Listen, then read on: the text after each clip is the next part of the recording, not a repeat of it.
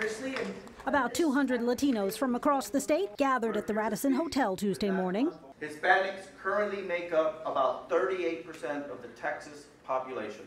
For the first Texas Latino Advocacy Day. The message is going to be sent by the vote that is made and the legislation that is passed. The group is ready to meet with lawmakers at the state capitol, urging them to take action on immigration reform this legislative session.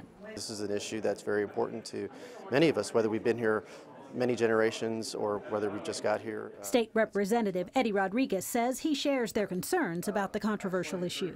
It's a little bit more quiet this session than it has been like previous sessions for some reason. I'm guessing because it's being tackled at the federal level in a more serious way right now. Some students from Austin's East Side Prep Academy are at the Capitol as well, ready to let their voices be heard. I have friends that are immigrants and I really want to help them stay here.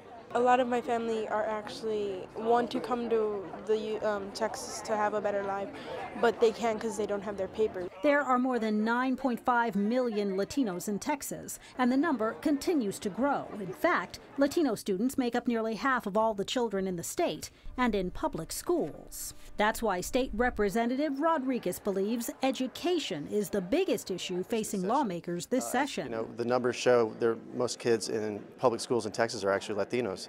And if those kids aren't getting the education they need, it's a pretty bleak future for our state. Latino advocates say they'll continue the call for action at the state capitol for as long as it takes. Quita Culpepper, KVUE News.